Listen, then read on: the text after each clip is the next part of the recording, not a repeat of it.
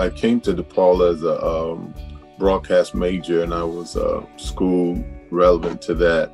But my greatest experiences and memories kind of evolve around Coach Ray Meyer.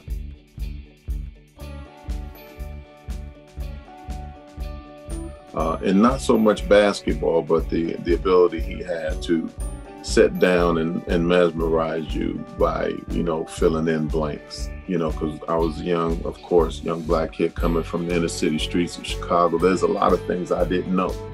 I didn't know how they worked. I didn't know how they formed. I didn't know how people congregated to make it happen. And a lot of those things were cleared up by Ray. Me and him would spend countless numbers of hours, not just on the floor, but in his office. I would go up before practice. I would go up after practice and sit in his office.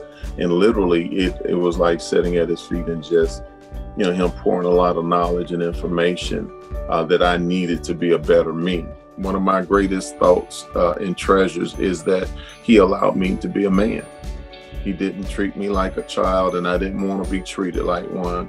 He gave me the opportunity to grow up in the system of the DePaul Blue Demons, but also, not just in basketball, but with all the, interior and exterior people from all the other sports, from the athletic department to the educational, academic departments. We were allowed a lot of opportunities being in Alumni Hall, a smaller venue.